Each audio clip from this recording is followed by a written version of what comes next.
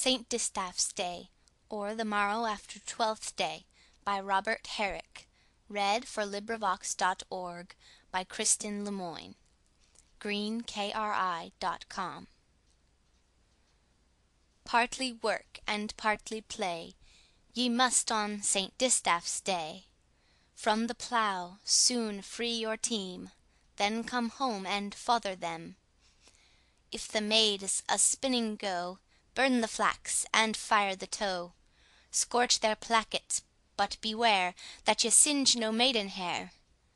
Bring in pails of water then, let the maids bewash the men. Give St. Distaff all the right, then bid Christmas sport good night, and next morrow every one to his own vocation. End of poem. This recording is in the public domain.